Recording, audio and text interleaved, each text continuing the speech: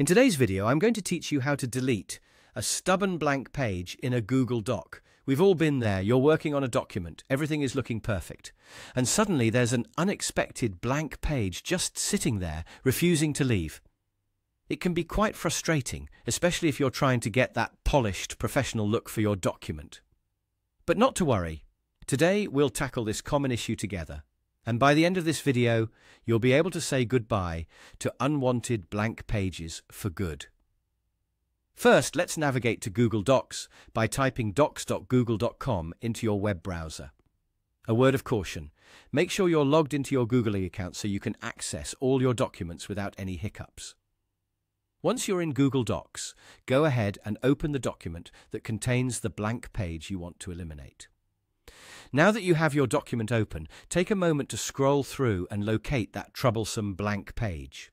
Sometimes it hides in plain sight. Other times, it may be lurking near the end of your document.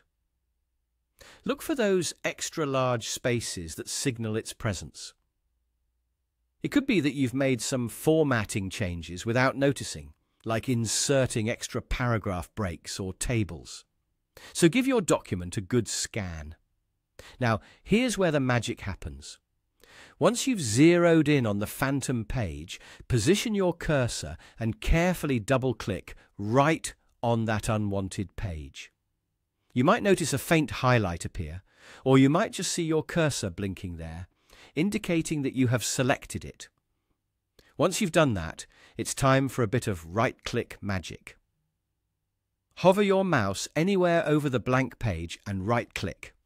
A menu will pop up with several options, but the one we are interested in is Delete. Select Delete from the list. With this action, the unwanted blank page should vanish before your eyes.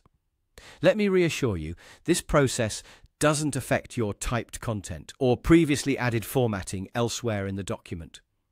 You'll find that your document maintains its flow and structure, minus that frustrating gap. It's that simple. A few clicks and you're done. And there you have it. No more pesky blank pages ruining the look of your document. With these quick and easy steps, you're now equipped to handle this issue whenever it appears.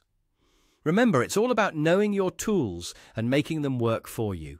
So go ahead, check your document, and give this method a try to see the results for yourself. Thank you for tuning in, and I hope you found this tutorial helpful. Happy writing, and see you in the next video.